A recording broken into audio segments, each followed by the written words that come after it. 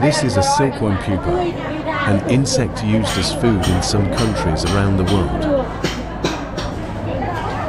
Silkworm pupa is the larva of the silkworm, the stage after it matures and spins silk to make a nest before turning into a butterfly.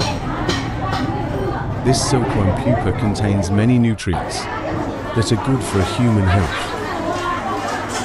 Silkworm pupae are a delicious and nutritious food, but when eating this food, you need to pay attention to prevent allergies and poisoning.